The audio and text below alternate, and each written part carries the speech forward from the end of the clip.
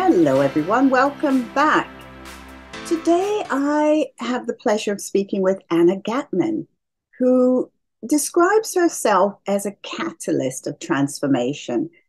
And one of the reasons why I love that is because I do believe that certain people, one of their life purposes on this earth plane at this time is to help others to change, to transform, to grow, to elevate, to expand, to explore, to live a life that's fulfilling and helpful.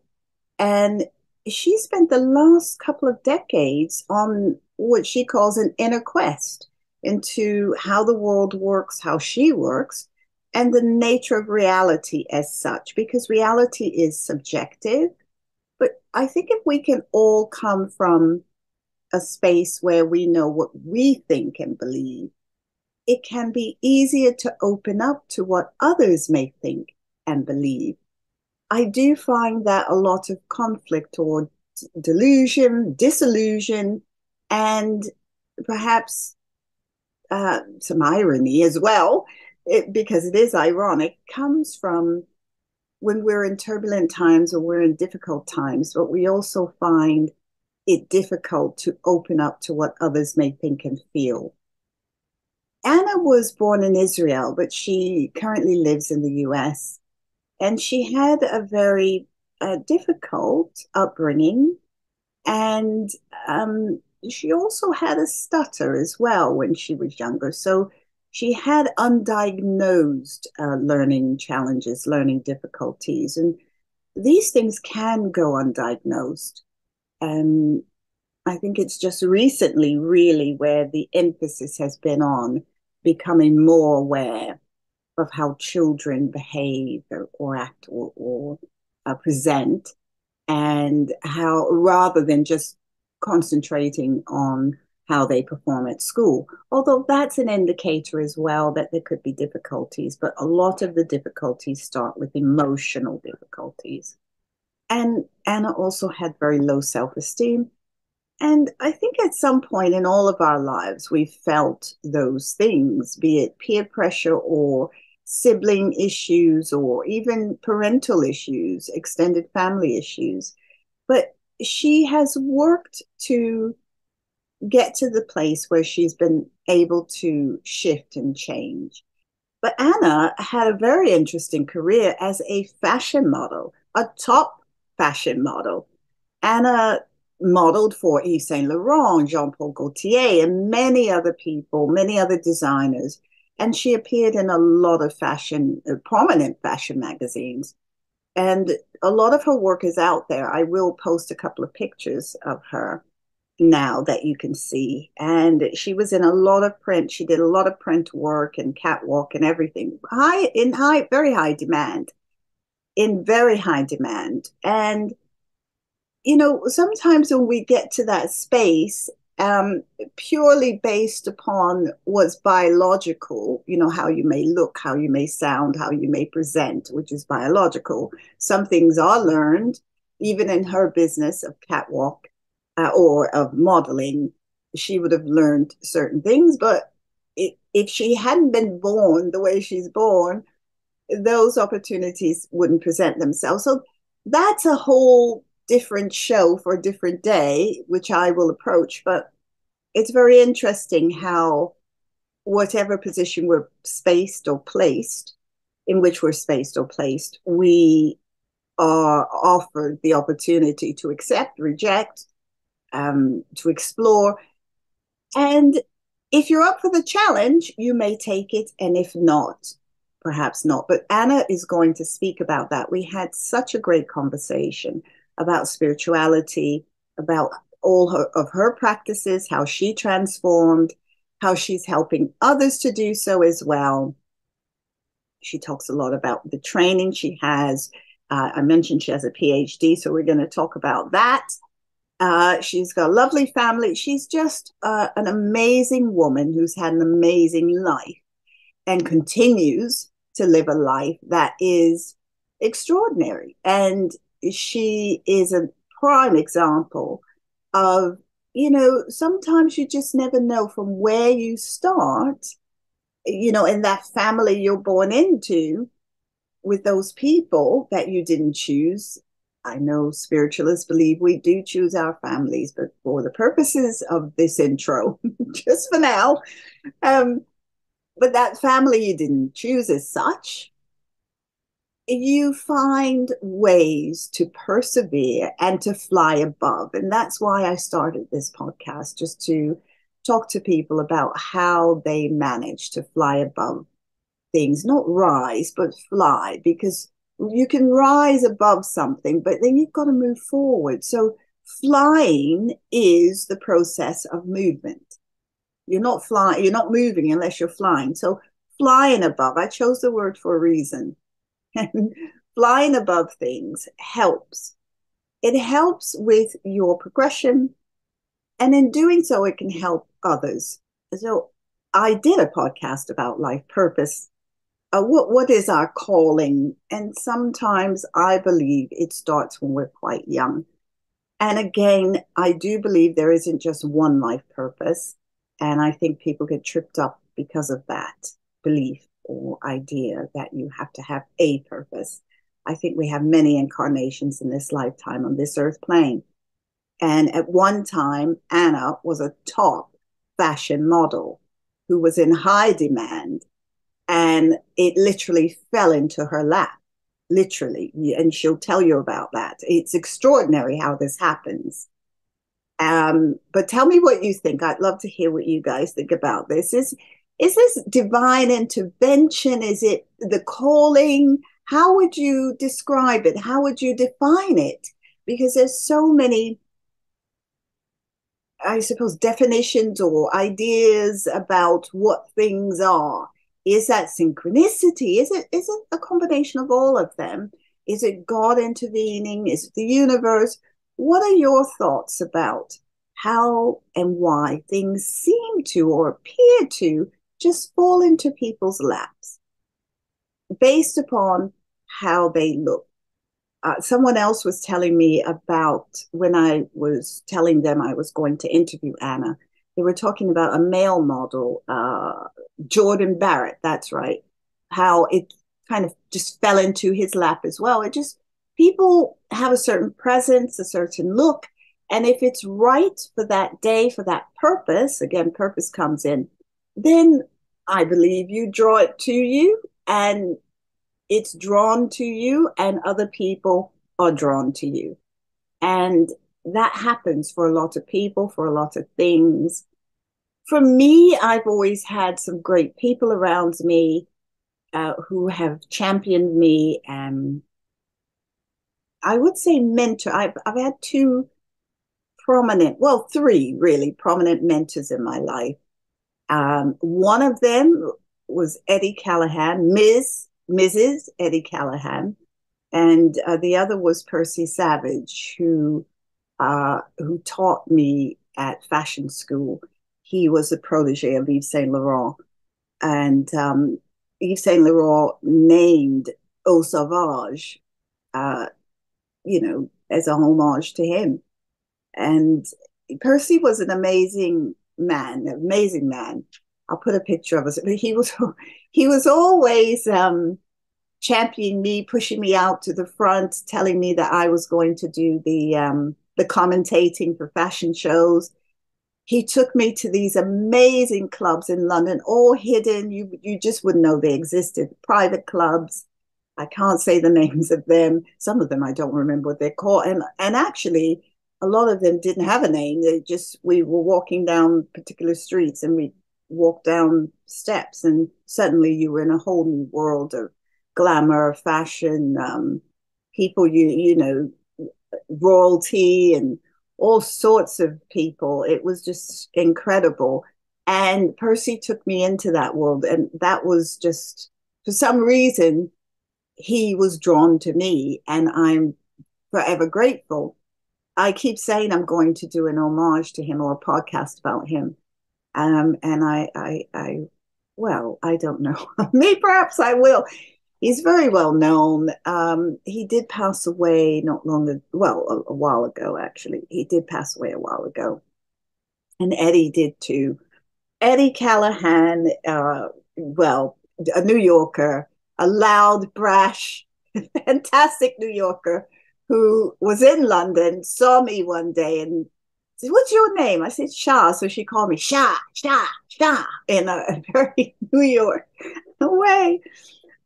Wonderful lady. She immediately said, "No, you need to be in management. You need to be running things. You need to be, this is anyway." She again a mentor. Literally took me from being in certain place in sales to being in top management. And of course, it was my hard work that helped, and that's what she spotted. However, if it weren't for her pointing it out to her managers, then, the bosses in New York, and this was in London, but there were bosses in New York, then it would never, well, I don't know if it never happened, but it wouldn't have happened that way. And I do miss her dearly. She would come over to London 4 or 5 times a year. We'd have a ball. We would go to our favorite spots, and she was just incredible, incredible woman. I was exhausted every time I saw her. And it was a good exhaustion because she was just full of life, full of stories, full of her life and everything. She had moved to Rhode Island and had a beautiful cottage there. And yes, so I miss Eddie. And then I have another mentor who, yeah, I'm not going to go into, but another mentor in my life who's still alive, actually. But one of the things that I like with Anna is when we talk a little bit about that, about did you consult people? Did you have, because I was always one that would ring people up and say, you know what, this is happening. What do you think? I like to know what people think. It doesn't mean I'm going to follow what they say, but I'm quite open to hearing what people think. And some people can't bear that. But my approach has always been, look, I'll listen. If you're offering or if I'm asking, I will listen. But it doesn't mean I'm going to take your advice or do what you suggest. It means that I'm going to gather the information and then make an informed decision based upon me and the consequences as well. And they'll be down to me, not you. And be it good or not so good. But I learned that, I don't know how I think I learned it at home, just getting feedback and asking. I think because I certainly went into my work world doing that. Um, the thing is, sometimes if you're very good at what you do as well, and you work for other people, or you work with other people, work for other people, sometimes people higher ups will not want you to progress because they may feel threatened. They may feel inferior because of your experience, your knowledge. And actually, I'm interviewing someone about that later this month. And I think the podcast will air sometime in July, but I've got something lined up. And this person's an expert in this area. And so it'll be interesting to talk about that and to see the expertise and get that background, because a lot of people do have that, and you have to make decisions about how you're going to move through that. But for Anna, she just had this thing, it was her looks, it was her height, of course, and it was her way. Because I worked in fashion and I did have a stint as a model. Blink and you would have missed it. But I sneeze, you would have cough, anything, any quick action, you would have missed it. But it was fun. It was fun. For me, it was just fun. I was asked to do it. It was fun, fun, fun. Friends came out. Everybody came out. And I do know that people just don't ask you for no reason. For me, it was my hair. They wanted me to model my hair. That's how it started. And I do remember at the time I was into New Wave and into New Romantics, and I had dyed a section of the back of my hair green. Now, that was kind of unheard of way back in the 80s. especially in black hair salons and things. It just wasn't done. So I went to this hair salon and San Francisco as well. And they said, oh my goodness, this is interesting. And so anyway, they said, oh, fantastic. And then, can you be in the show? You've got such thick, long hair. Can you be in the special show? So I said, okay, fine. And it wasn't even modeling hair. So that was odd. But anyway, and so yes, I did that. But then I went back a couple of weeks later to have my hair done again. And when I walked in, everybody had color in the back of their hair. Everybody had copied it. It was so funny. And they said, oh, it's because of you. See what you've done. So that was hilarious. But these things do fall into our lap. She's lived a life. So, oh gosh, I feel like I've gone down. I'm exhausted as well. I feel like I've gone down some kind of memory lane, or it might be a crazy lane as well. I don't know. But anyway, I'm glad I have memory still. And I'm glad I'm able to remember some of those things. Everybody tells me, you remember every little thing. Well, no, actually, I don't. There's many occasions. You only need to ask a couple of people around me. Many occasions, definitely, I don't remember anything. Julianne, who does a lot of the admin and bookings and stuff, she will say, remember I told you, and I don't. And we've often argued. I'm saying, Julianne, you did not. I'm sure you did not. And she'll pull up the email. I'm like, oh, okay. But so now I accept that. Yeah, she's pretty much going to be right all the time. Anyway, anyway, but that's what friends are for. Oh, she's actually a family member. So, but that's what friends are for, and that's what people do. So I'm ramble on. I'm rambling on. Yeah, I'm rambling on. I want to start singing Ramble On by Led Zeppelin, but I won't do that. Okay. So I'm rambling on now. So I'm going to let's welcome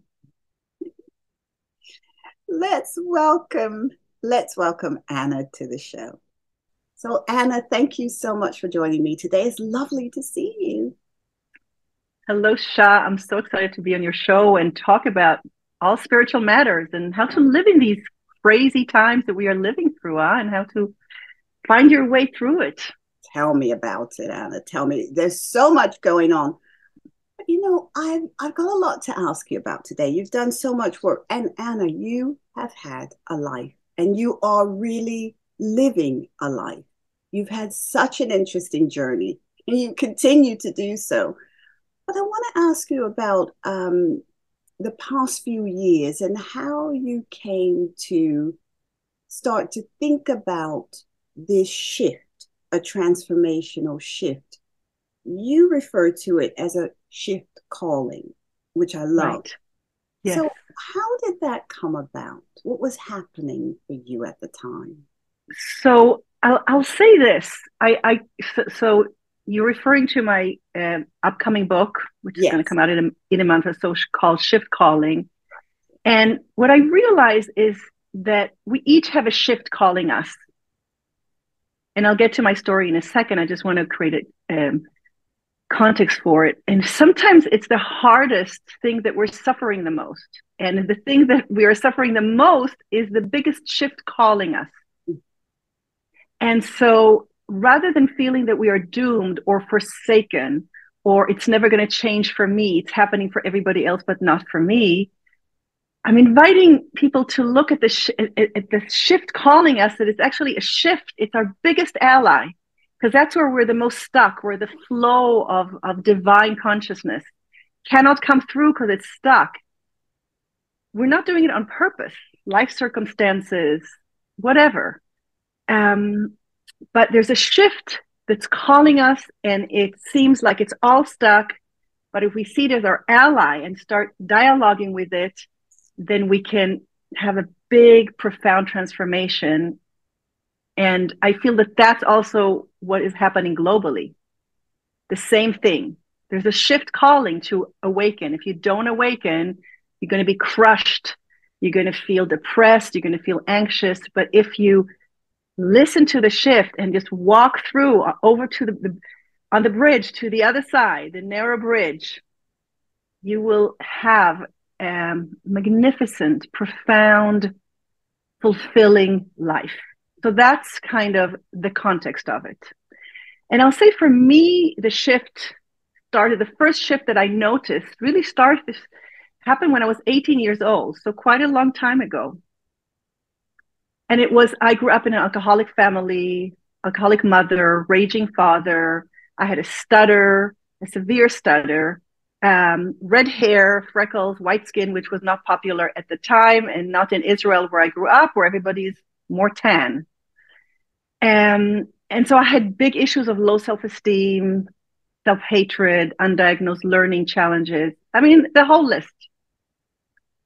And I was visiting my mom, who had separated from my dad. She was living in Sweden, where she's from. I'm originally from Israel. And in the pharmacy, I was sitting with a big sweater, hiding myself, like a bushy hair. And someone reached out to me and said, "Do you want to travel the world and work as a fashion model?" Now that's a shift calling. When you're coming from that place of self-hatred, self-loathing, really self-loathing. So clearly she could see something in me that itself. And it took me 2 months of deliberation, because in Israel, women are it's mandatory to go into the military service. So your listener might go, well, I could go into the military service. I could go to Paris to be a fashion model. No. But it was a big shift. And that's what shifts are. Many times they require us to have courage, because it's mandatory, because I had been brainwashed that you live in a country, you get benefits, you have duties to your country, we have to fight for the country. My dad was in the Air Force, so it was prestigious. I mean, I thought I would lose my friends, my family. So it was a big decision to do what today would seem obvious. Well, of course, you should go to Paris. I didn't know the language. I was 18 years old. I'd had stories about women being kidnapped. I mean, it wasn't rosy like you might think it is. And I decided to take the leap and give it a chance. And the reason I did that is because I felt an expansiveness in my heart, an excitement. So an expansiveness is like an excitement that comes to everyone has felt it. You feel it when you see a sunset, you feel it when you hear music that you love. You feel it when you see a child and your heart opens, or a pet that you love, or when you're engaged with something that you love doing, you're passionate about, and time just runs by and you're working away and you love it. We feel this expansive heart tingling in our bodies, heightened awareness. I felt that, and that felt really, really good. It just felt good.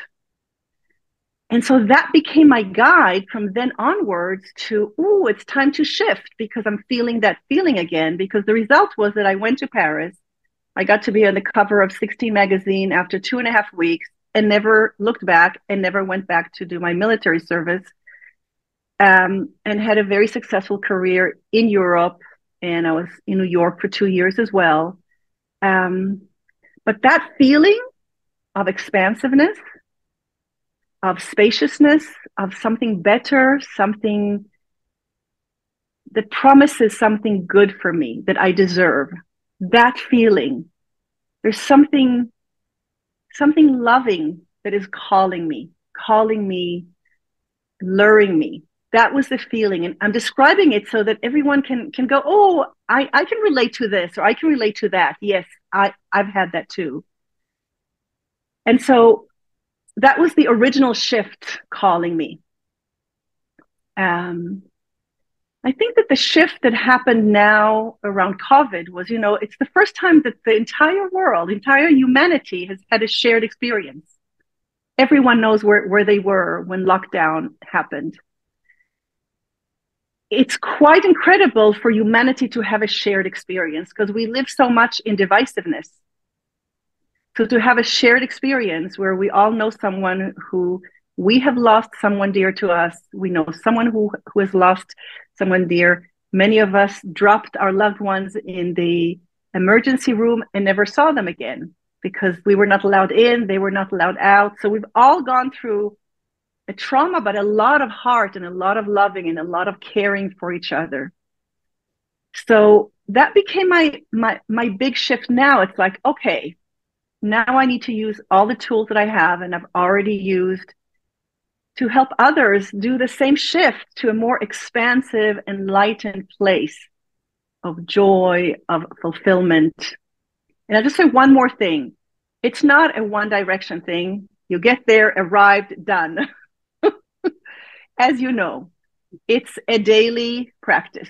It's a daily practice, but it gets easier. You come out of the funk faster, but it still shows up. But you have the tools to get out of it quicker, faster, and you start going more and more towards this butterflies in the stomach or tingling, whatever you have that gives you this, oh, there's a love that's drawing me into a better life, towards a better life. So that's how I end up here with you. It's incredible. And I suppose we can see divine intervention in some way, because we don't know what life would have been like if that huge change and shift hadn't happened to you at that time. Right. Just going into adulthood. Yeah. And what I've seen, because I feel there are people who, so everyone's fighting a battle we know nothing about, right? Everyone's fighting a battle we know nothing about. But when we judge people from the outside, we go, oh, they were lucky. They're beautiful. They're rich. They're lucky. They have a relationship. They have a career. But everyone gets opportunities. And the question is, are you going to take them? And when we are too scared to take them, I find that people are more invested in staying in a place that's familiar, even if it's awful, even if it just keeps telling us that we're worthless. We stay there because we feel like the unknown is scary. And the reframe is, the shift is, the unknown is exciting. That's where you get all the dreams. We're all dreaming all the time. We want those shoes. We want to travel. We want another child. We want a pet. We're all desiring all the time more love in the forms of all of these material things, right? And so really it's about having the tools to be a bit less scared, have the courage, reframe the unknown is scary, and see it as, that's where I get to paint my own painting, and the canvas is there and I get to do what I want. And it takes people like you to support people like that, and all of us to support us all, right? To have more courage and to feel less afraid to take this leap of faith, but go towards a life of more love. At the end of it, it's more self-love and more love for the world that we live in. That's such a good point and very well put. And it brings up a query, though. Was there anyone you could consult at that time? Did you talk to friends to say, look, this opportunity's flopped into my lap out of nowhere, what should I do? Or was it all self-referred as such? Did you refer to yourself for the decision? Yeah. We don't live in isolation. We live in connection. We're born into connection. We grow through connection. We heal through connection. We make decisions through it. So it is really important to consult with others. Ask for help. I know it's against the culture many times. Different culture has, like going to psychotherapy is like looked down at. You might be mentally sick or you have a problem, instead of you're just going for help to make it to the next level of a better life for yourself. That's what you offer, right? Yes. So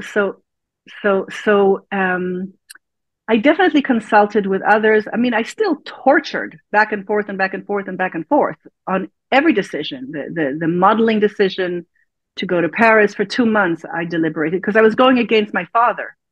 Oh. So that felt like a huge thing, but very symbolic, because you could say going against patriarchy, going against rational thinking versus intuitive thinking. So it was very symbolic in a sense. I mean, he was a caring father who was afraid that I'd be one of those women who would be kidnapped and he'd never see me again.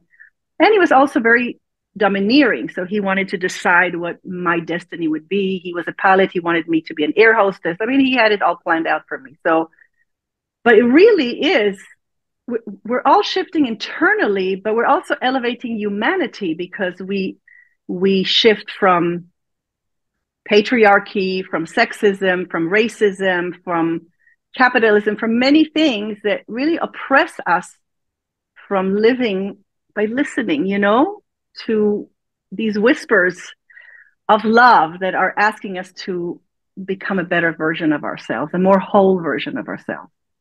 So it demands talking to others, but here's the thing, also talking to others that are not your common human beings.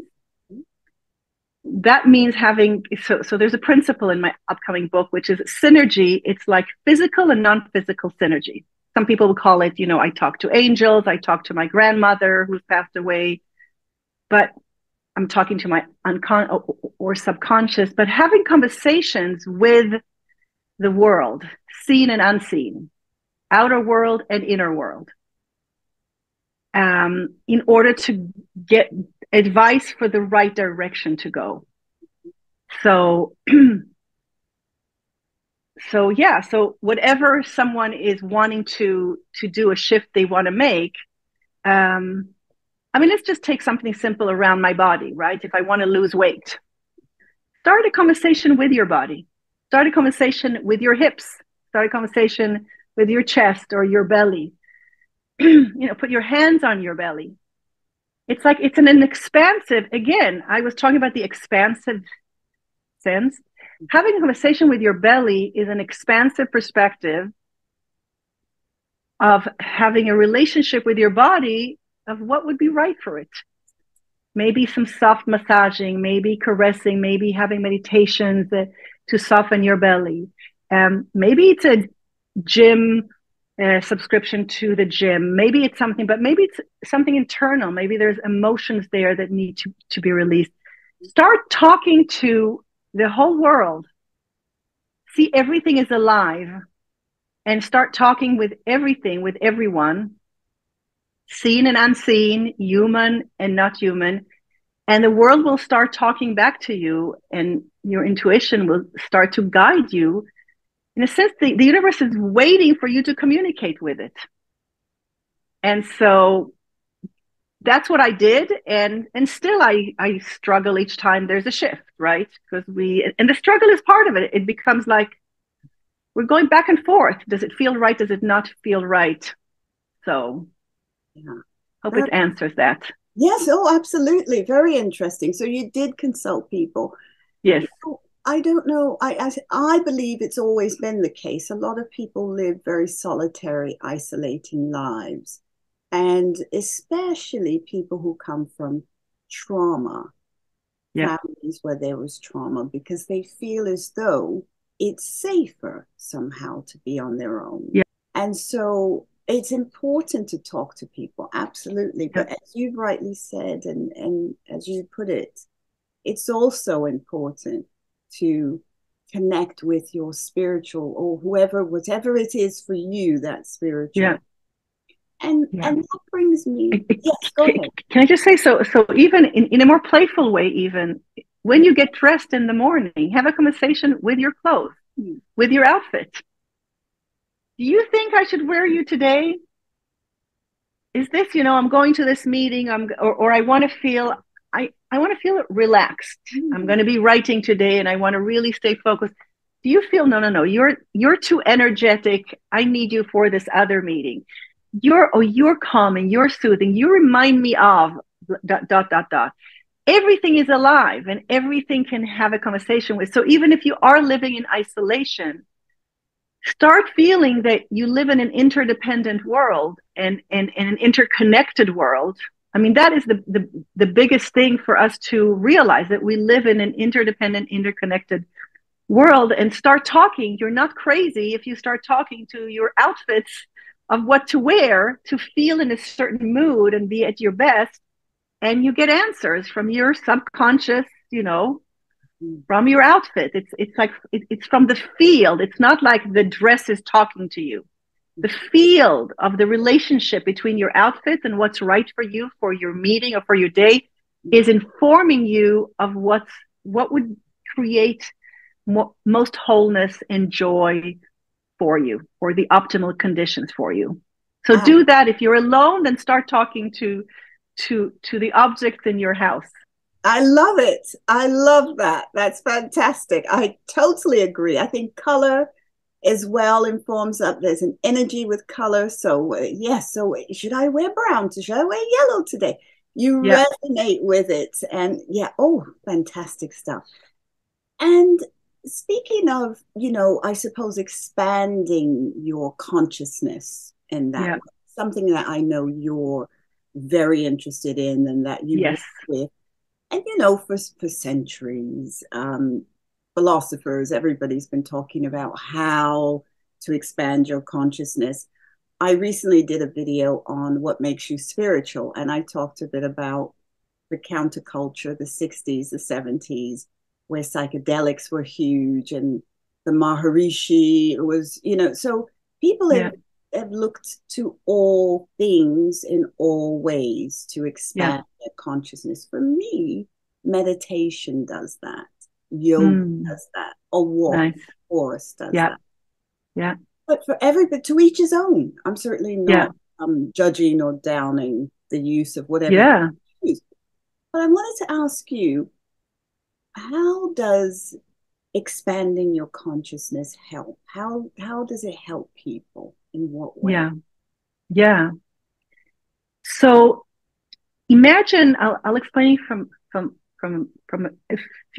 a few directions. So imagine if you're looking at a problem. I realize that we're going to be on audio and not video. So I'm showing it with my hands. Video as well. It's audio and video. It's audio and video. Okay, good. So if you have a narrow view, you're looking at a problem that you're dealing with, and you have a very narrow span of information. You might have one choice, or you might feel like you have no choices. If you expand the scope of the possibilities, now you're looking at a larger scope, suddenly you might have 2 or 3 options, right? Suddenly your field of information is wider. You have more information. More information means more combinations, therefore more solutions, more creative, empowering solutions. That's a simple way of saying it. Another way is, if you look at your smartphone and you're driving in your car, your GPS, it just shows you take right in 20 feet or take left in. If you look at an old cart, like a map of a city, then suddenly you see, oh my God, I could come from where I am to where I want to go. There's 3 or 5 different ways. Okay, I need to drop off my laundry and I want to take a walk. So I'll go left here, right here. Suddenly you have many, many choices. So expanding our field of view expands our field of information, and therefore our field of creative, empowering solutions.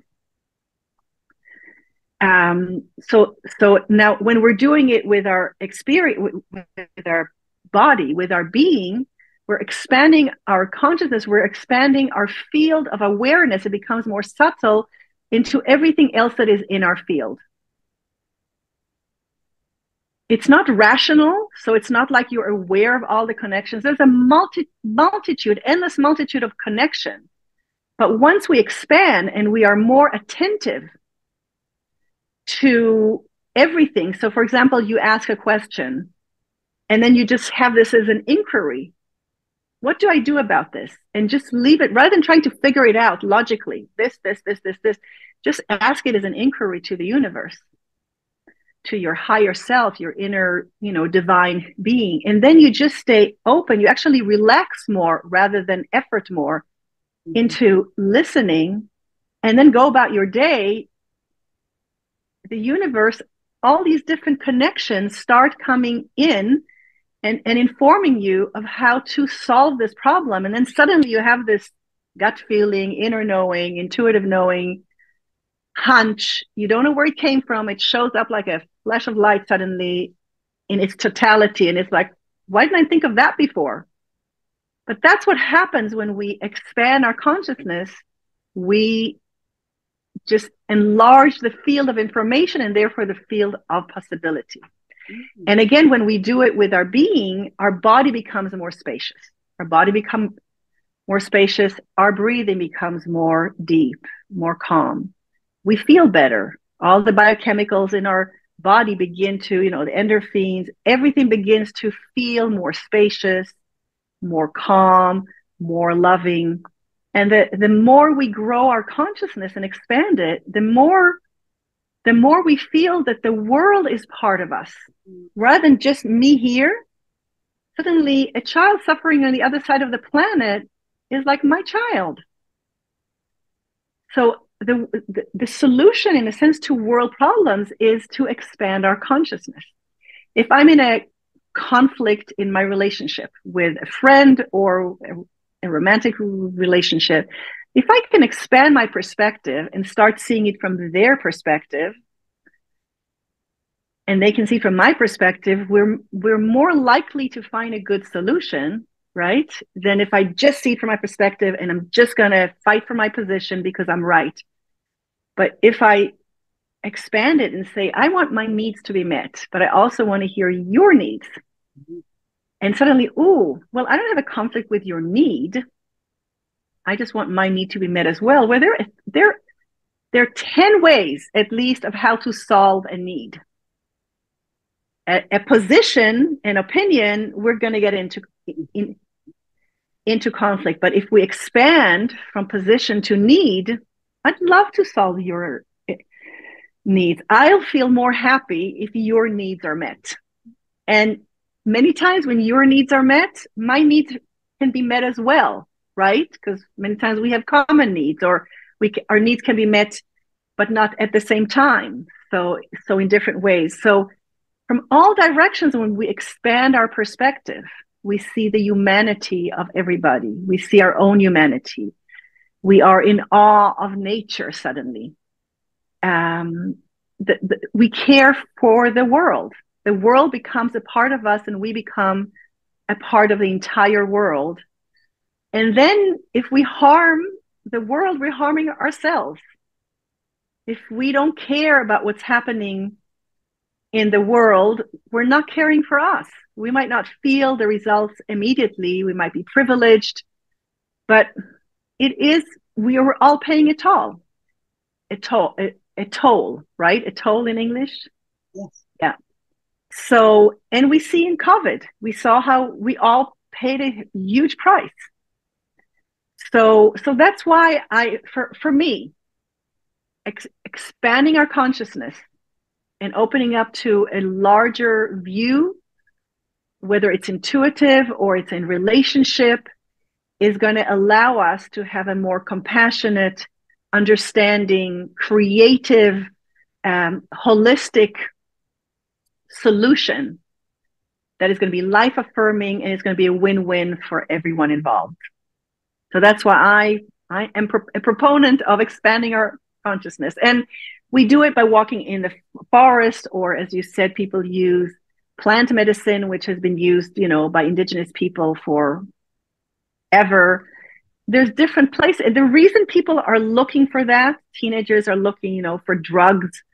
It's like there's a code in our soul that remembers where we came from. And where we came from, we were in this expansive, really love light. And I'm not saying it, we're all love, we're all light. It's like it really is this substance that the universe is made of. I mean, look what an amazing planet we live on. Just look at a flower, or look at your muscle, at your hand and what you're capable of doing. Or all of civilization has been created from everything in civilization is created from what's grown above soil and underneath soil. Nothing has been shipped in from anywhere.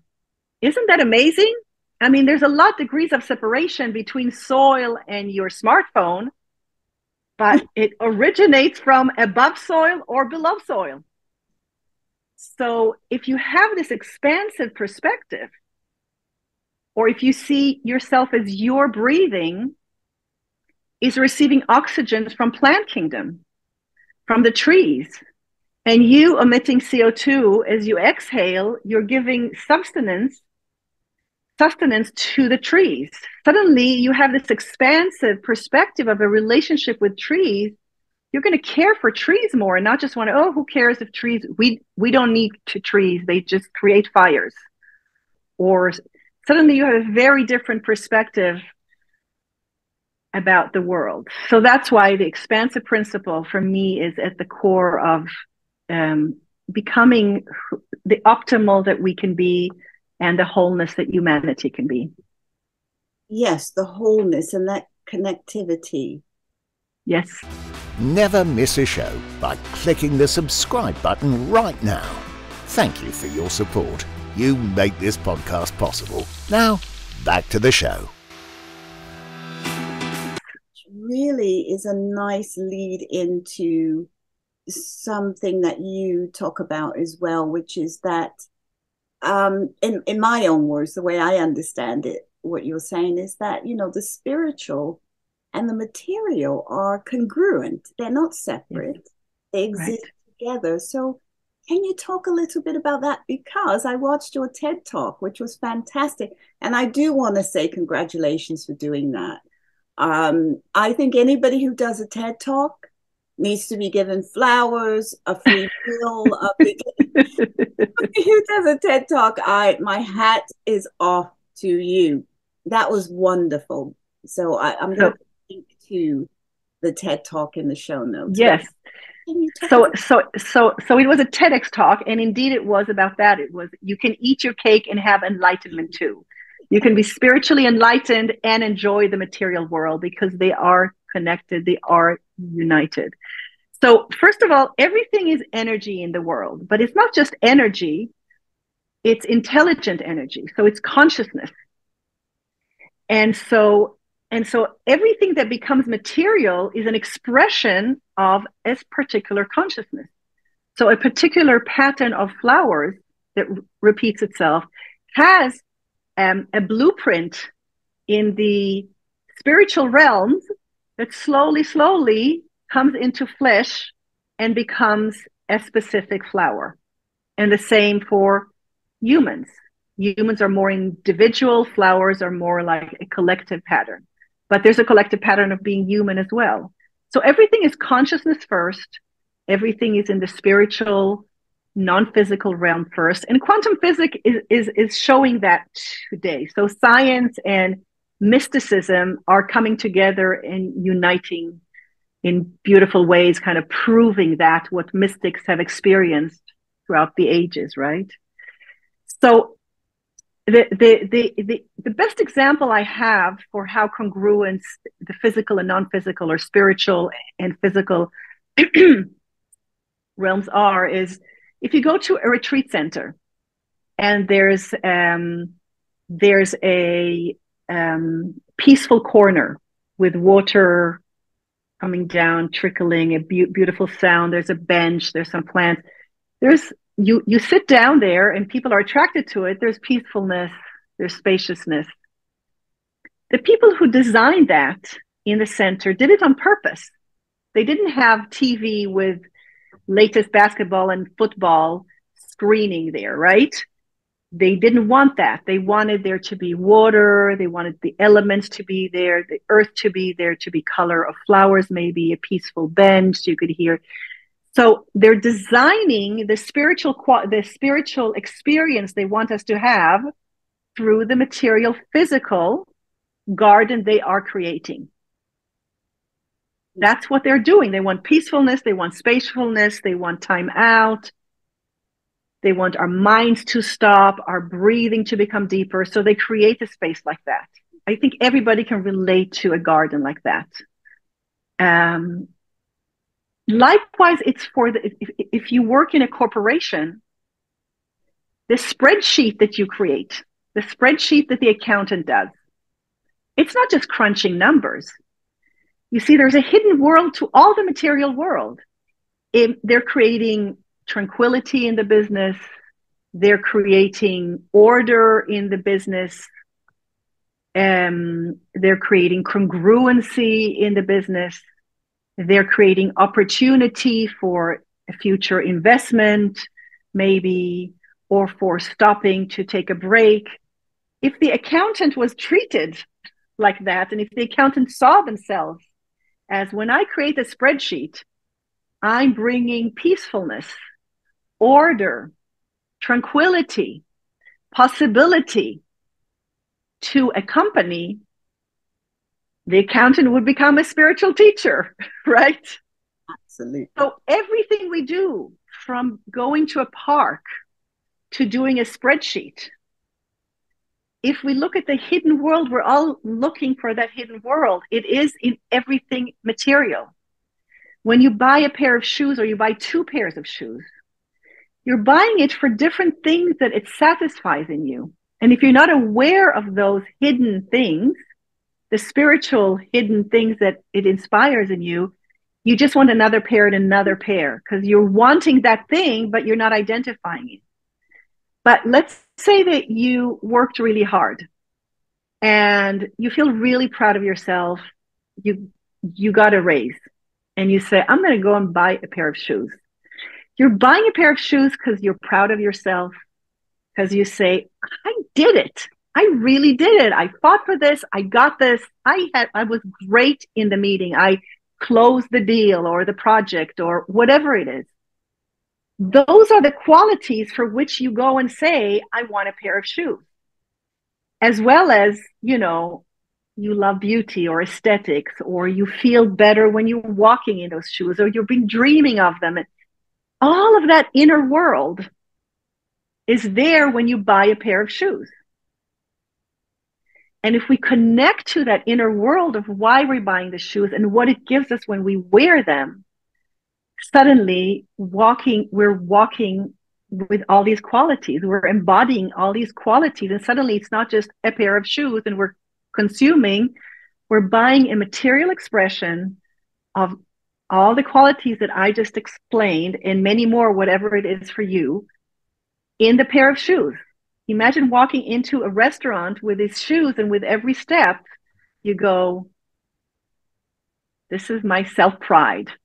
This is I kicked ass. I mean, I don't know, I'm saying like big things like that, but it's like self-love, sensuality. I mean, all of these things are in those pair of shoes. And if you walk like that, you're walking on clouds.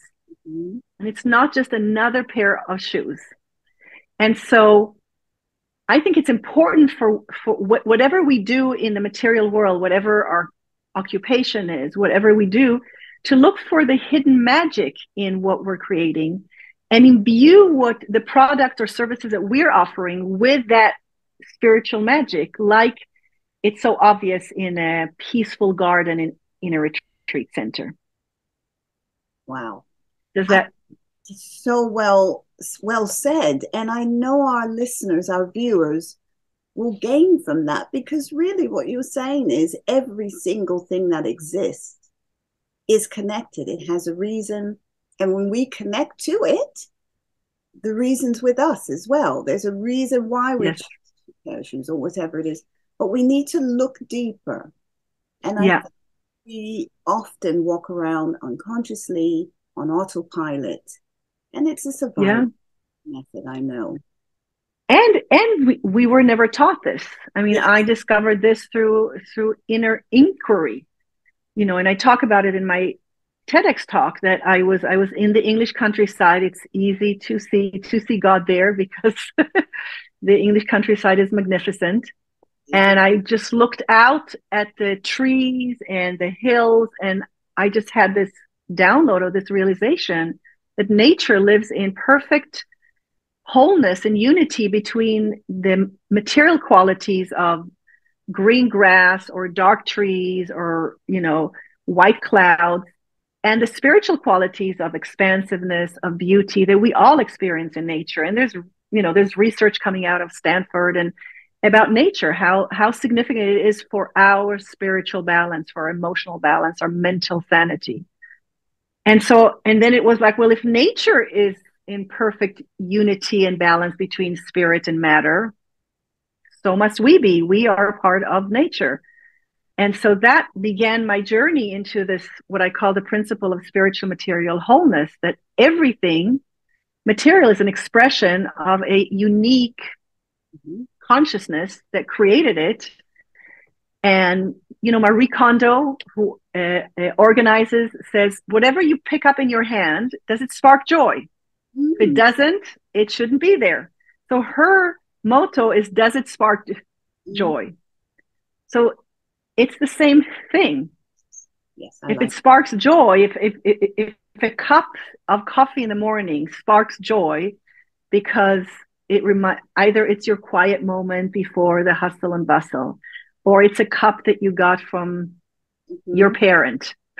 And so if you could think of your parent when you drink from that cup, suddenly you connect to love, connection, caring. Love, connection, caring. We're all looking for that. There's spiritual, emotional qualities. They're in your coffee cup if that coffee cup evokes that for you. Wonderful. Yes. So that's how to look for it. So that's how to look for it. But yes, please. Yeah. More love, more connection. Yes.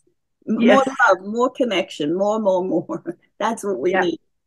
And that brings me to your 4 keys to spiritual and material balance, or how can we, because I know you're going to talk about that in your book. You've got 2 books. You've got one that's already out.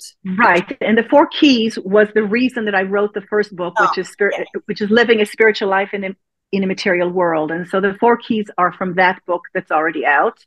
And the new book, I don't speak about the 4 keys, but it's really about, so the new book is Shift Calling. And that is about, there are like many suggestions of shifts, how to expand your perception of yourself to a more loving self, more empowered self, to shift your perspective on any situation that you're in, to increase your probabilities for transformation. So that's what Shift Calling is focused on. But the 4 keys were from the first book.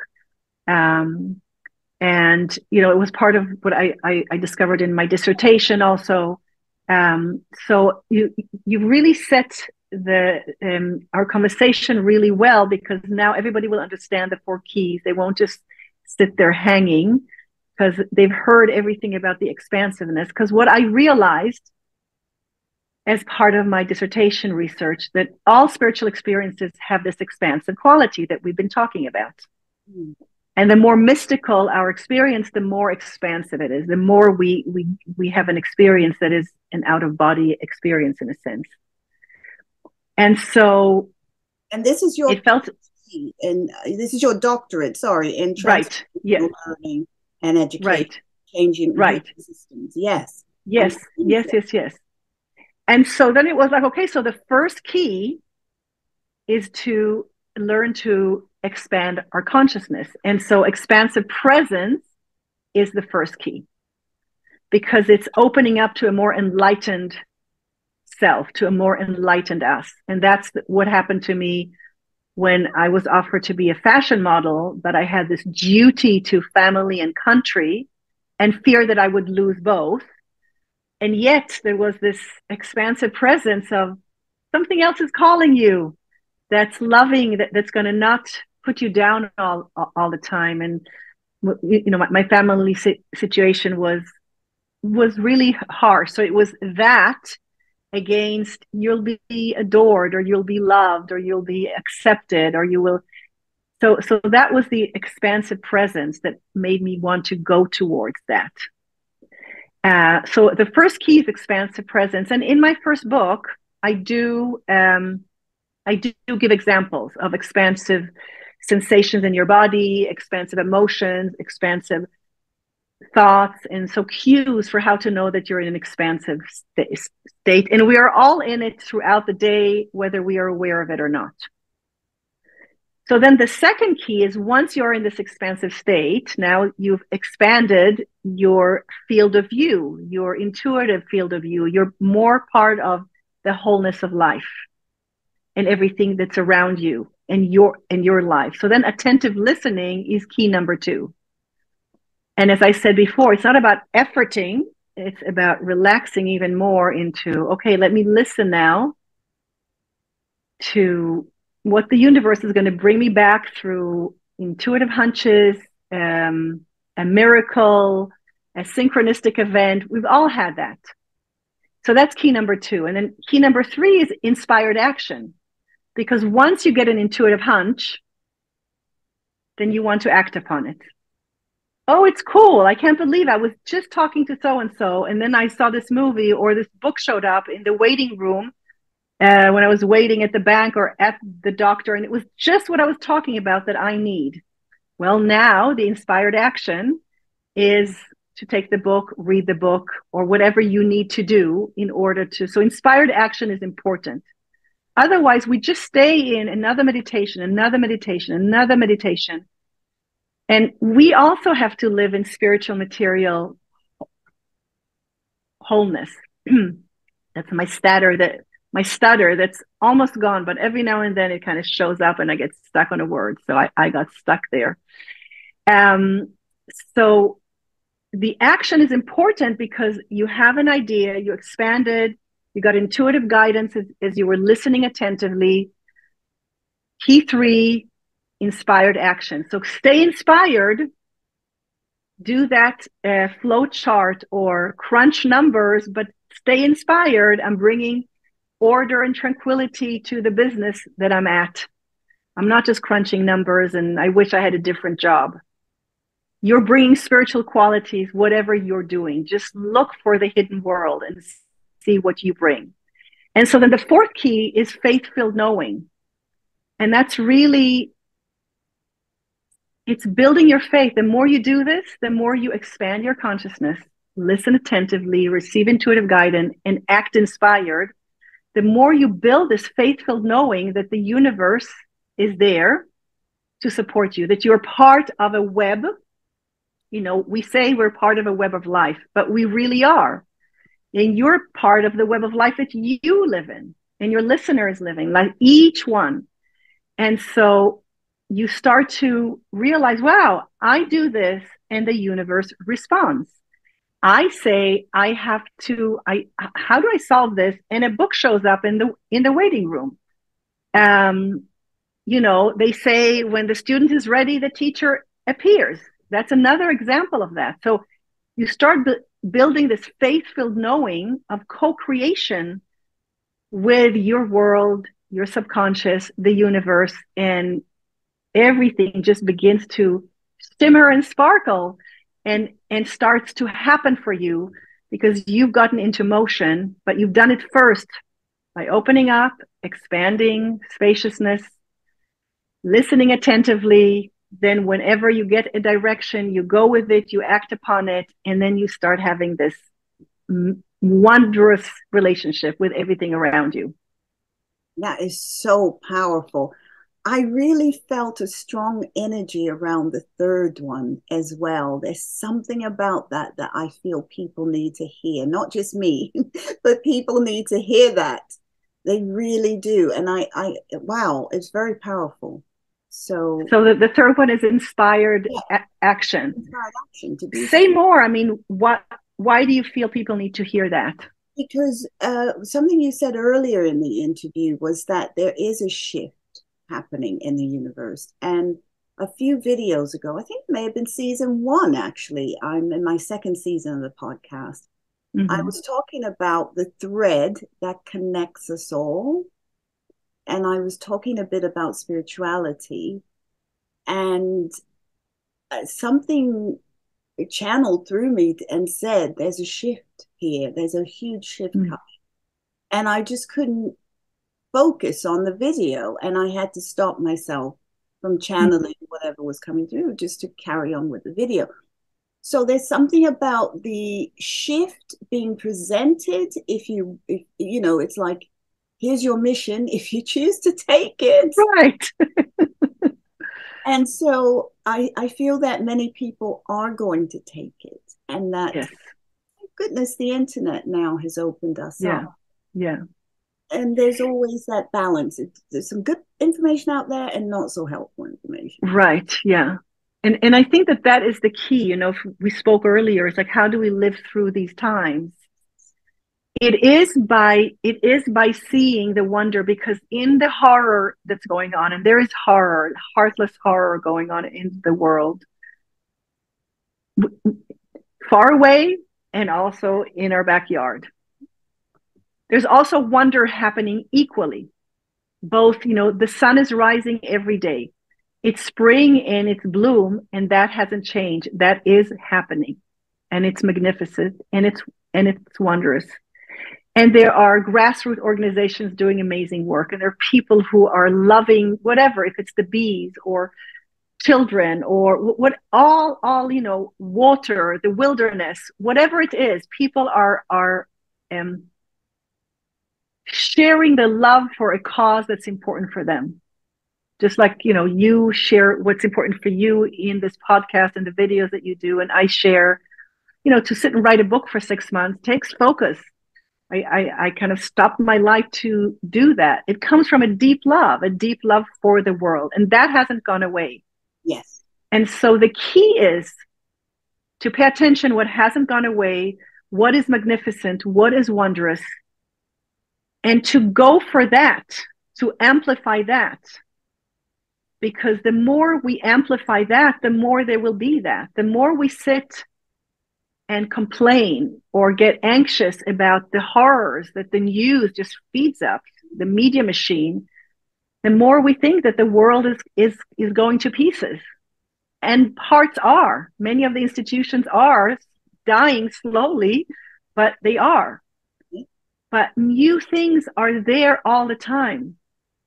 And so likewise, in each one of your worlds, it's if you focus on what is working and what is good, and you amplify that, and you choose like I did, rather than going back to living with my stepmother and my dad and feeling shitty about myself, but really hating myself again.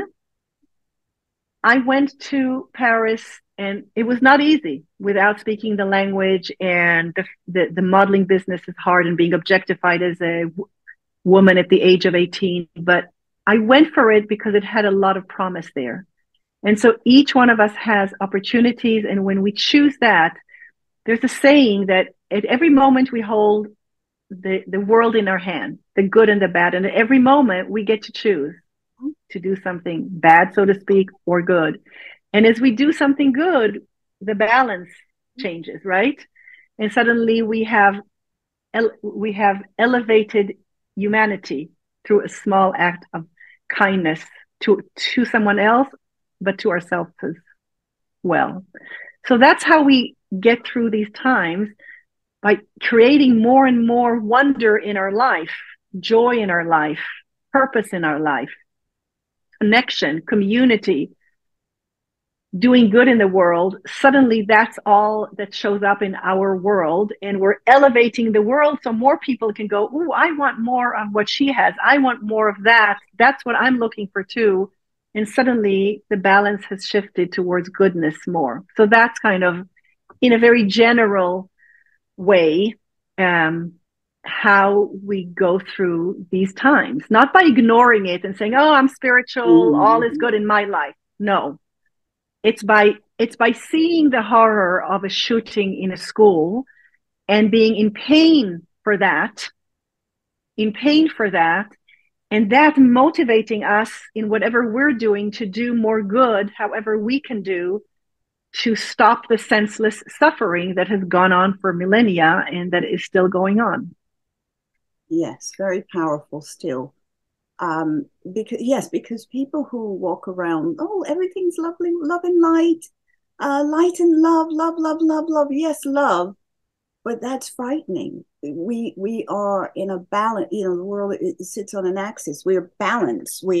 there has to be a bit of good, a bit of bad, everything. That's the light. Everything's light. There is some dark. Yeah. But speaking of which, let's go back a bit to your wonderful, fantastic modeling career. Because Anna, I mean, what was it like? You were in Paris. You were a young, beautiful supermodel, really. You modeled for Yves Saint Laurent, Jean-Paul Gaultier. You were on the cover of many different magazines. You did a lot of Vogue Italia, definitely Vogue Italia, lots of that. You were walking runways, and you did some catalog, Nordstrom, and perhaps. Yeah. So you were really working. You were in demand. You were out there. Yeah. I know looks. Everybody's thinking, well, look, but it's the world. We're visual people, human beings. Yeah, we are. We are. So what was life like for you during that time? What was it like being a model? The interesting thing for me in my life is that suddenly life became easy for me because I had been living in such internal constriction. I mean, I was grounded in the summers from going in the summers in Israel, from going to the beach and the pool because I was a bad student. So I was grounded. I had to stay at home for 2 months in the summer in order to do exams at the end of the summer to pass. So I had a cruel childhood, middle class, so financially safe and abundant, but emotionally really challenged. Mm-hmm. So I had freedom. I had my own money. When so it was really this contrast. I could manage my own money. I didn't have to be shamed when I bought a pair of jeans as a teenager, and my stepmother told me, oh, it was so expensive or whatever it was, and just kind of shamed me for it. I could buy 4 pair of jeans if I wanted. So it was really, for me, it was an opening to start to know myself in a different way, in a less cruel, really sadistic way, if I can say, that I grew up in with my stepmother and my dad. So, and I'm a sensual person of the senses, and I didn't know yet then that I'd realized that the material world is an expression of the spiritual world. And so I really I relished Paris is magnificent. Everything there is craftsmanship. You make bread, you make a croissant, you make food, you make fashion, you make garden, you make theater, architecture. Everything is done with craftsmanship. So it has to be perfect, but not perfect it has to be perfect in a stressful way, but perfect in honoring the craft. That is spiritual material wholeness. And so I was just enjoying, I was loving the food, and I was loving the colors, and I was loving the fashion. And so the art. So it was a beautiful time. Internally, it was hard. The first years I was alone with other models in an apartment. I didn't speak the language.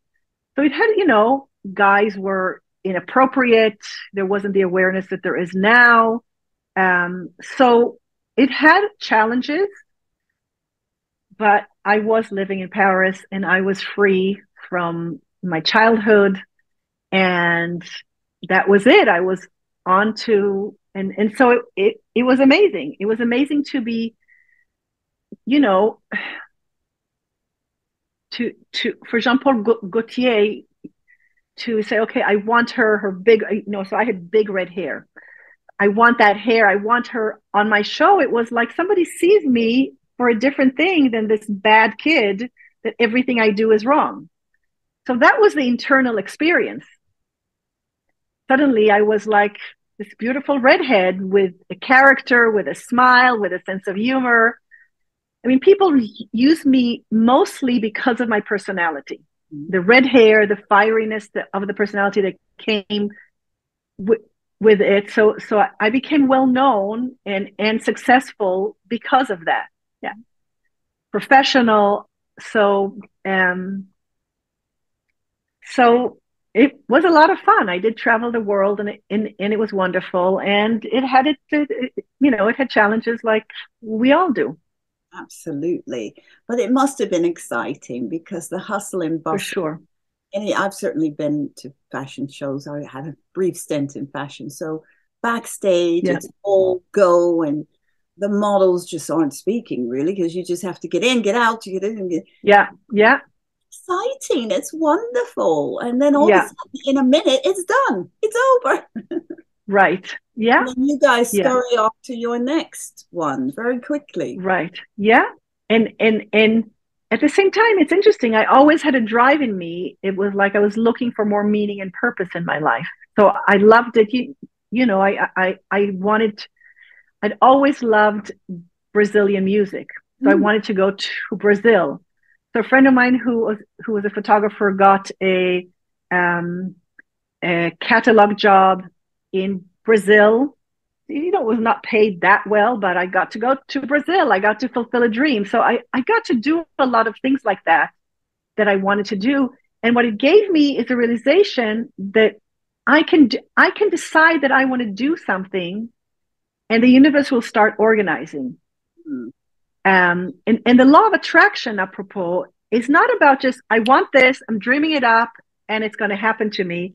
It's about preparing yourself for it to happen. If I'm not ready for it to happen, it's not going to happen. So it's taken billions of years to create the planet. It takes time for things to manifest. But sometimes we're the last ones to show up. And so suddenly when we finally go, okay, I feel that I deserve this enough to show up, then it shows up. So those are the things that I learned and that I slowly realized, okay, there's a pattern here. There's a principle here. Let me see what the principle is. Let me see how other people can do this as well so that they can also live this enchanted life. Yes. And would you call that synchronicity, sort of the offer coming, you being ready for it, you showing up basically and saying, okay, I'll do it? Yeah. Because okay, go ahead. Yes, synchronicity. And as I said earlier, we all get opportunities. I've seen that. I've seen it around me, with family, people who, with clients, it's like people miss out on opportunities that are there in front of their eyes, and they don't take them, and then they say it's not happening for me. So it's happening. You're just wanting it to just happen, and so that's a really key part in my new book, Shift Calling. If you don't shift your perception of yourself, you cannot bring upon something new. Barbara Streisand has this beautiful quote: if you want to have something you've never had, you're going to have to do something you've never done. I love it. Mm-hmm. So we all get opportunities, but if we stay constricted, self-hating or self-doubting, it's not that that you should just stop it all, but work with your self-doubt. Go and see a coach.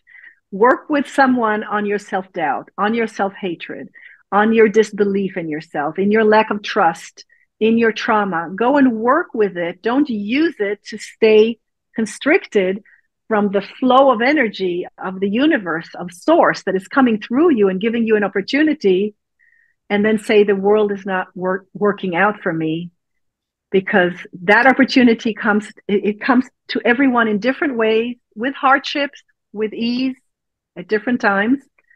But the opportunities are there, and if we don't show up, open our heart, and do the work that needs to be done. And I close my upcoming book, Shift Calling, with how much I went through in the 6 months that I wrote the book. I thought I'll just sit and I'd write the book. I had to go through my own shifts. The book was going, you better stand behind the words. So I went through some of the hardest things I had to look at in the 6 months that I wrote the book. But if you do it, wondrous things are coming your way. Amazing. And what are some of your daily practices that help you along the way on a daily basis? Yes. Yeah. So paying attention, paying attention. So for example, we're creating a garden here outside where I'm at. And so there's a lot of plants that we bought. And so there was a plant that came in and I looked at it and it was like, it's not like so beautiful. And I actually looked at it closely. I said, I'm going to look at this one closely. And suddenly it was like, it has this yellow tiny dots. And for a second, it looks like the stars in the sky. This tiny golden dots inside. And I thought, who created this? Who created such a beautiful flower?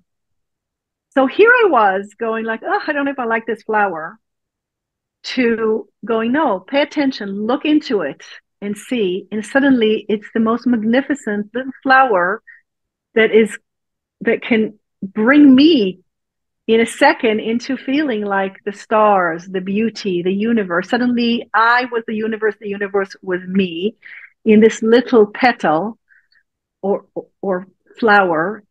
And so paying attention is really important. Because I believe in spiritual material wholeness, then I am a believer in spirituality that's happening in the world as you're living in the world. So if I'm driving in my car to go to give a talk, I'm driving in my car through the highway, not the most ecstatic experience, but I talk to my car and I say thank you, because my car is a vehicle for me to live the purpose of my life. It's not just a metal car. It's a vehicle for me living my purpose. Suddenly, I feel elated and I'm driving down the highway. So for me, my practice is really living in the world. Paying attention is one, to small things, to hidden things, and taking a moment to appreciate them, as well as looking for the hidden spiritual, emotional qualities in our material world. So, I mean, it can be what may seem like trivial things. I go to the supermarket and the cart has 3 compartments. One here, one below, and then, so it has 3 compartments. And I go, that is so helpful. I can put my vegetables and all my fresh produce up here. I put my dairy stuff here, and I'm going to put the dry stuff, the cans I buy here. That makes it so more efficient for me to shop and to pack. Here I am doing something very mundane, but I'm feeling joy because I'm feeling efficiency. Somebody thought of me as a consumer and wanted to make my life and my shopping experience more delightful and having more ease. And so listen to the words. I'm saying more ease, more delight, more efficiency, someone designed it so I would have a better experience. I'm being loved and cared for. They don't know me, the designer, but they thought of the consumer. Suddenly we're in this hidden world where a shopping cart in the supermarket can give us all of these qualities.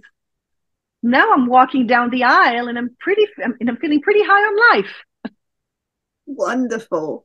That's fantastic. So that's my practice. That's your practice. Okay. And of course I stretch and I meditate, and I also read this magnificent book every day by Eileen Cady. I don't know if you know. Eileen Cady was one of the co-founders of Findhorn. The Findhorn Foundation is a spiritual community, an eco-village and an education center in northern Scotland, where I had my first awakening in 2004, which changed the direction of my life and my work. And so I read Eileen Cady's book every day. It's called Opening Doors Within. And I've created, in my website, shiftcalling.com, I've created this offering where every week I pick one of Eileen's magnificent teachings. So she actually heard a voice which she identified as God's voice, who guided her how to grow spiritually. And so these daily meditations are really amazing practices. And so I take once a week one of the readings, I create my own meditation exercise, and you can go through that in order to grow spiritually, ground yourself spiritually, grow your vessel so you can bring more of the heavens down to earth. And so that's a practice of mine too. Yes, fantastic. And you do help other people. So can you tell us a bit about what you do offer at times? I know that you're in different places and yeah. So shiftcalling.com is the website to go to. It's my sacred virtual home. And that's where all my offerings are. So the one I just shared about is called Shifting Within. And it's exercises that you receive once a week based on Eileen Caddy's daily meditation. There's coaching and working with me there personally. That's what I want. I have the coaching. Yeah. So that people know a little bit. So people can work with me personally on how to shift within. I call the book Shift Calling and not Changing, because I think the change is external and shift is internal. So, and in order to effectuate external change, we have to shift internally. So as I said before, we have to shift our perception of ourselves. And so you can work with me to do that, to grow yourself so that you have a larger vessel to receive intuitive guidance, love from the universe, and live your purpose so you're more connected to your inner being and can be the best you can be in whatever field you are, whatever you do, but you are more aligned to your highest self. And so there's different options. There's self-paced courses there. You can work with me. You can do the guided weekly meditations. And I just keep offering more things. There's free monthly calls. So there's different things there, and it's evolving. And it's all at shiftcalling.com. Wonderful. Because that seems to be your calling, really.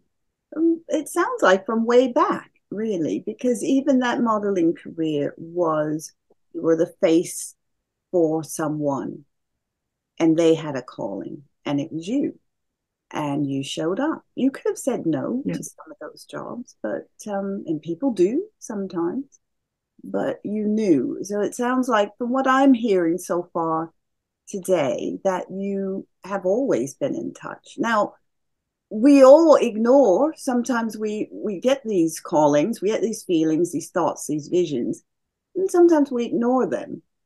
So maybe there's been times you have as well, but for sure. Yeah, but for sure. And I've paid the price for it. I mean, we all do, right? But go ahead. Yeah. But no, you're on the right track. I was just going to ask, so how does that manifest? What happens there? Because in the universe at the moment, a lot of people, well, I shouldn't say a lot of people, some people feel as though things just aren't happening for them. And and they can get, but I like what you were saying earlier. You have to show up. Things are happening around you. And if you look at the missing piece. Yes, go ahead. The missing piece is us. We are the missing piece. It's us showing up. And let me tell you, it's always my experience with where I come from. There's some people that things are just easier from, but you've heard enough of my life story that I come from a constricted place of low self-esteem, which I still have inside me. Even to do a TEDx talk. So I have these two parts in me, and different people, my astrological chart might show that I have this very low self-esteem. And then I have this fiery part who's going to conquer the world. And I live in madness with these two parts. And so even to do a TEDx talk was like, I have a message to share. I'd love to do a TEDx talk. Well, at the time, there's only like 20,000 TEDx talks in the world. So it was very exclusive, right? I have to get on a TEDx talk, but I stutter. How am I going to speak How am I going to speak publicly with a stutter? And so I had to go through a lot to do a TEDx talk. It's easy to say, oh, yes, she has a TEDx talk. Easy for her. But internally, it was like I had to listen to that voice that said, you have to do it. Okay, I'll do it. I had to apply 3 times. The third time, I applied for 2 places, never heard back. Third time, I felt it was a match for what they were looking for, because they always have a theme. And I went for it and I got it. And then it was like learn by heart, because to do a TEDx talk, you have to learn it by heart. Because I had 9 minutes. To learn by heart, 9 minutes is a lot. And you cannot just ramble, because you're going to lose your time and there's an audience. Now, I have learning challenges. Learning by heart something is something I cannot do. So suddenly I said, what did I get myself into? So I'm just showing you behind the scenes the challenges within, she has a TEDx talk. And I worked with a coach, because they recommended to work with a coach. It cost money. I could have said, I'll just do it on my own. I'm not going to take a coach. I'm not going to spend the money. But I said, no. I said, they're recommending a coach. I want to give myself the best chance. I'll spend the money. Put it on a credit card. Okay, did that. And she taught me how to do it. She taught me, I read it out to myself. I recorded it on my phone, and I drove in the car and had it on repeat and said it with myself. She taught me how to learn it by heart. And suddenly I mastered it, which in school I could have never done. So you see, there's always a challenge. It's not like I get the good opportunities, you get the bad ones. We all go for things that are empowering for us and make us feel more whole and purposeful. And there's challenges along the way, but if I don't show up at those times, then either the TEDx talk is not good, or it never happens, or so it's all the time living on the edge of creation. And that's what, if I can say, the experiment on this planet is a wondrous experiment. The experiment of planet Earth is, can we, in the ethers, in the spiritual realms of consciousness that are non-physical, with our capabilities, can we create a wondrous planet? Can we create separation through the material world without losing the wonder and glory of the spiritual, non-physical realms? Does that make sense? It does indeed. That is the experiment. So everyone, humanity, are all brave souls who have come here to show that it's possible to unite the spiritual and the material, and not to devoid the material world like so many classic spiritual teachers are. Material things have no value. Here today, gone tomorrow, onto the landfill. No, if you imbue them with your soul, with your heart, with your purpose, whatever you're creating, whatever you're doing, you are bringing godliness into the material world. And that's when they say, let's bring heaven onto earth, or the kingdom down. That's what they mean. And that's the human experiment on planet Earth. And it's an amazing experiment. And we're all brave souls who have come down to do that. We're all a part of it. Yes. Yeah, what a gift. And life is a gift, I believe. And our listeners, viewers, you will all have your own beliefs. Let us know, leave us comments, let us know what you think about our purpose here on the universe. I believe we have many purposes, but as you were saying, this is the Earth's purpose. This is humanity's purpose. And if we choose to accept, if we participate, people who think they're not participating are still participating. Yes. So, even if you're sitting back, that's a participation. Yeah. Participation doesn't always mean action. Yeah. Physical. Yeah. Yeah. And I want to say, we're each born into situations where the odds are against us. I mean, let's say it as it is. If you're a woman, if you're Black, if you're LGBTQ, I mean, the list goes on. Or even if you're male and you benefit, but you're sent to the army in Israel, you're sent to the army. My sons, who I've loved and cherished and nourished, are just going to be fodder for crazy politicians. I mean, we all are born into challenges, into separation from this wholeness of life. And our job is to use what we have, what we were born with, to use that to create greater connection, to create more love, to bring wonder, to bring glory, to bring joy.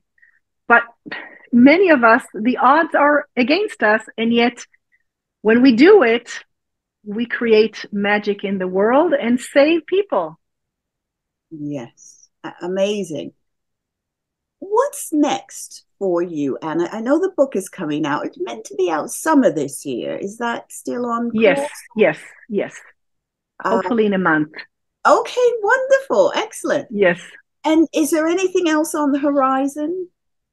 Well, it's really spreading the message and helping people really see that there is a bridge to cross, and it is possible, and the world is not only crumbling, it is also being born. And if we do this together, then we can elevate humanity and our planet. So it's spreading the word, working with people, speaking. I also have another book in the making, which is going to focus on the expansive principle, because I think it is so essential that that's probably going to be my next book. That's excellent. No, I think so. That really resonates a lot. Expansion, because a lot of people, we need to come out of this and do a bit more the lotus. Yeah. We forget that we're spiritual beings, we're nature beings, we're not just human beings, a product of our family history and our culture. Yes. And what last couple of quick questions. Why do some of us resonate more with different elements? Some people feel, is it astrological? Some people feel affinity to water, air, earth, what the fire. What's that about? Like snowflakes, we're each unique. So I'm imagining that, and we each have our gift to bring, and we each have our unique connections to the divine, some through water, some through earth, some through fire, some by working with children, some by baking and having a bakery, some by making shirts for men. I mean, we each have different purposes, right? And so I think that we each connect. And that's why I think also meditation, it's like, unless you meditate and you quiet your mind and you're not spiritual enough, that's not fair, because that makes us feel that we're inadequate. You drive down a not so pretty highway in your car, and you are thankful for your car for being a vehicle for you to serve the world. You can be high on life, and while you're driving a car on the highway, and you're connecting, because meditation is supposed to be a vehicle to connect us to a more expansive state where we are part of the world. And if you can do it by appreciating your shopping cart at the supermarket, or your car when you're driving, or anything else that you're doing, because you see the hidden qualities that it offers you, then then you're doing your spiritual practice in a different way. So people do it through connection, through reflection, through contemplation, through meditation, through the different elements. And some of the things, like one of the main teachings coming out of the Findhorn Foundation, where I had my so-called spiritual or first awakening, was that nature has consciousness, which means that you can connect to the consciousness of nature and solve ecological problems by communicating with nature. And native people have said it way before. So they're just, it's like everything has a soul. If you have a problem on the land, ask the land. The land the land will answer you. So if you're drawn to water as your healing medium, then speak to water. Exactly. The water elements have consciousness, and you can communicate with them. And that is my third principle of physical, non-physical synergy. So speak to water if water is the way that you heal best or can help best, or speak to fire if fire is your element. So I think, there's astrology, there's karma, there's who we are, but the world is alive. Yes. And it's not singular. We are multidimensional. Imagine if we were one dimension. Isn't that the name of a singing group? But yes, I don't know. I think it is. Yeah. So, but imagine if we were one dimension. Yeah, we have many dimensions, and yes, and I don't believe when we leave the physical that's it. Yes, always connecting and always still there. And I agree with you. Yeah. Now, lastly, you are a philanthropist because you support wild.org. So yes, why is Wild? Well, we've just been talking about why, but why do you yes support wild.org? Well, the mission of Wild is for there to be enough of a balance of wilderness on the planet in order to have balance. Because it's in the wilderness that the wholeness is more palpable and nature can thrive. And humanity needs qualities that are in the wilderness, right? You go to a spectacular place in nature and you connect to vastness, that expands your consciousness. You connect to peacefulness, that connects you to peacefulness. If you don't have nature around you, then you have to produce that within the human world. So now you have to be in Midtown Manhattan with all the neon lights and the traffic, and you need to create peacefulness. That's harder.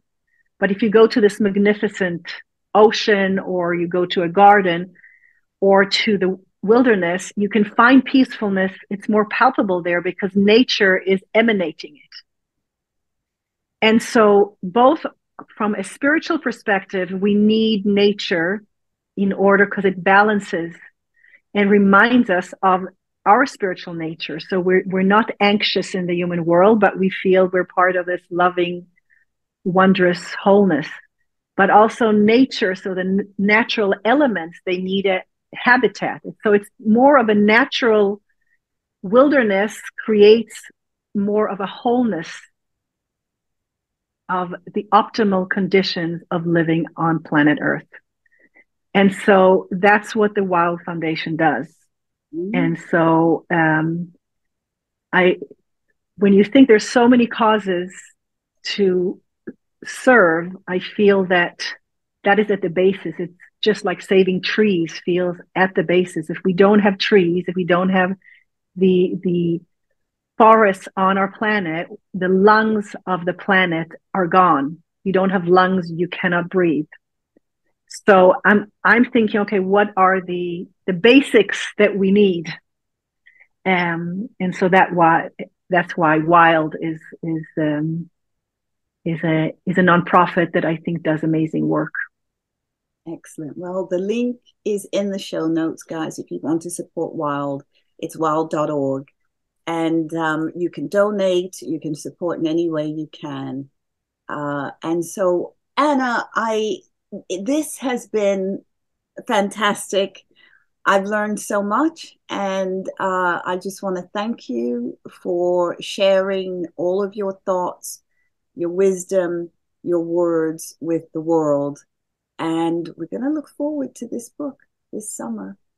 I have had so much fun. Thank you for giving me this opportunity. And I'll say, because the tables have been, you've been asking me questions, but when we're off, I would love to experience your wisdom, your channeling, and because I can feel, the presence that you hold. So we'll talk about that later, but I definitely want to check your services. Without a your doubt. Offerings. I'm happy to.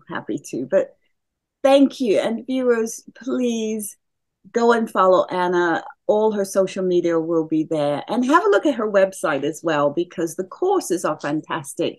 And it doesn't matter what stage you're in your spiritual development, your human learning. It doesn't matter. There's all these phrases about transcending, or, that person's not alive enough or awake enough. It doesn't matter. Put all that aside. And if you feel that you're in the space to grow, if you feel you want to expand, join one of Anna's courses. And I think that will be a really good place to start.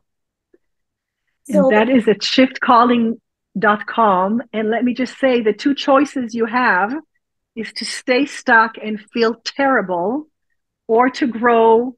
It's a bit scary, but to grow and then be in a different place. You decide. Yes. And that's the thing, because we're all responsible for those decisions, and you decide. Yeah. But Anna, there's nothing left to say, but thank you. Sending lots of loving blessings to you. And I hope you come back, especially when the book comes out. We'll have to get you on. With pleasure. It's been a pleasure. Thank you so much. Thanks so much for listening today. Make sure you subscribe and follow on all streaming platforms. Leave me a comment, and also let me know if there's any particular topics you'd like me to discuss. See you next time.